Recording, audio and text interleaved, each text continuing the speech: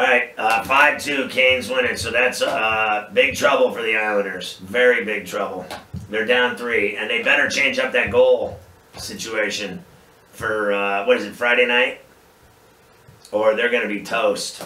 I don't know how you can not do it. I mean, you have to do something. I mean, you can't just go out there again with the same setup and think it's going to be any different. It's the definition of insanity. I mean, they're not making any changes. You got to do it now or never. It's now or never. If they don't do that, then they just are inviting a loss.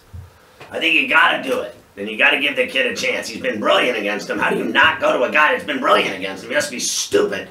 You got to be stupid. And then I question Trotz. I mean, if you don't go to him, I question your thinking, honestly, as the head coach. Who's a great coach, who's not doing a great job coaching him right now. If he doesn't go to that guy in Game 4, down 3-0, getting his ass beat, then there's something wrong with him, if you ask me. You got to go with the kid. The guy's been great against him, and the other kid's 0-7 against him. Like, I mean, Jesus, how many games can you lose before you realize you can't beat him? 7, 8, 10, 12, 14, 16 maybe? You're going to wait 16 games before you change goalies? Meanwhile, both goalies are great, right? That's what got them there. They got 2 great goalies. Why not play the other one? It makes no sense.